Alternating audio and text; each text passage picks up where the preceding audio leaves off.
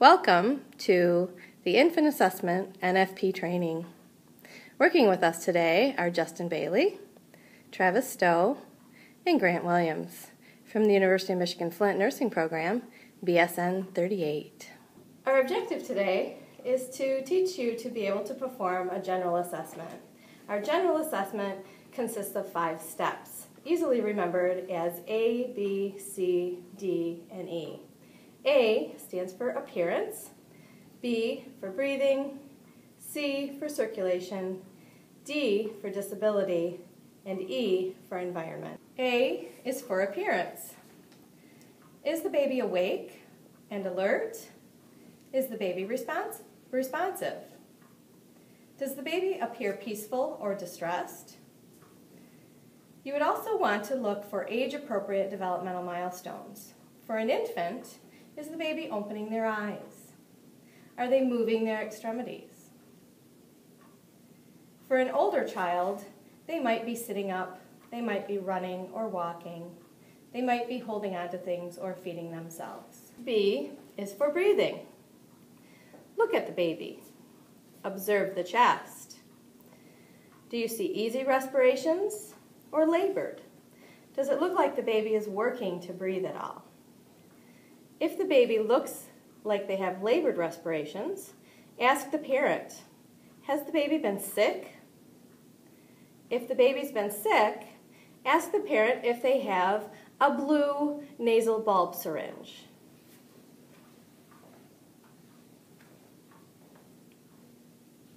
Do they know how to use it?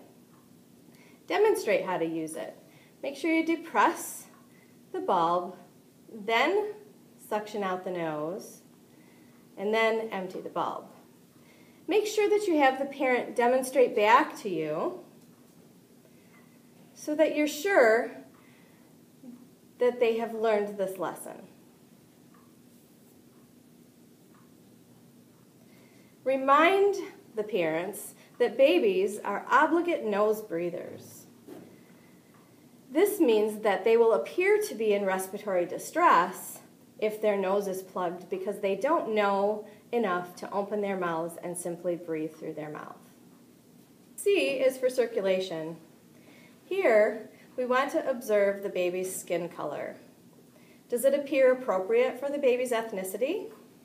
We can check cap refill easily by pushing on the center of the forehead, touching the tip of the nose, or checking on the palm of the hand. You've now touched the baby, so you've also assessed skin temperature. This is also a good time to check the baby's fontanelles, which will tell you if the baby is well hydrated.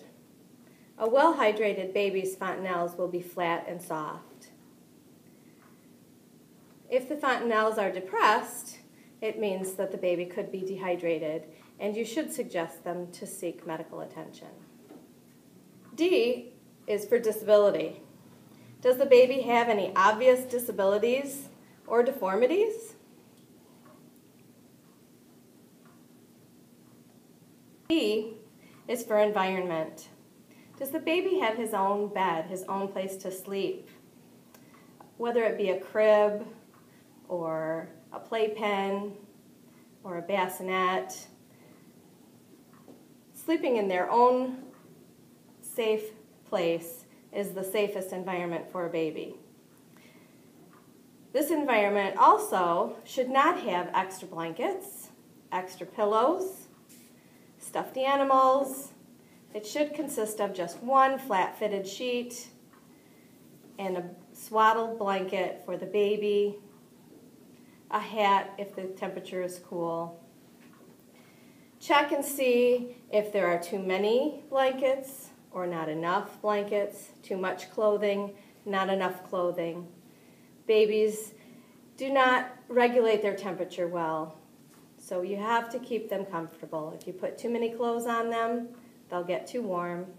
If you put not enough clothes on them, they'll get too cold. And just to recap, the 5 steps of our general assessment are appearance, breathing, circulation, disability, and environment.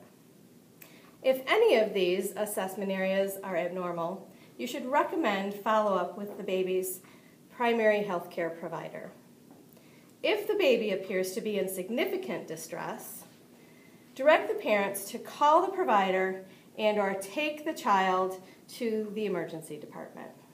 This concludes the General Infant Assessment NFP training. Thank you.